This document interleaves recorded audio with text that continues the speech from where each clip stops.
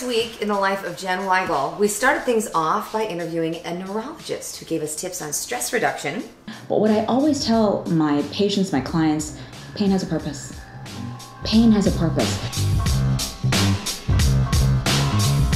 I gotta get you moving, and so hands in prayer position. So step one is you take your two fingers, put them on the third eye. Then we talked to a channeler from the UK who says he was abducted by aliens.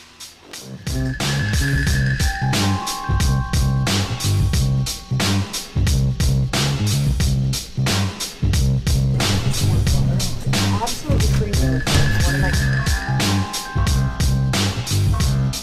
We were watching this cigar-shaped craft just slowly go across. Kid, I was on this table. There were these tall beings there. We were abducted. I maybe want to think that. Followed by a healer from St. Louis who says she can remove stress from the body and soul. I go to your heart, and then I connect in a deeper level, and then I feel it. Right. And then we had Rebecca Rosen who talks to dead people. You're here for a reason, either to get direct messages or to hear through someone else's.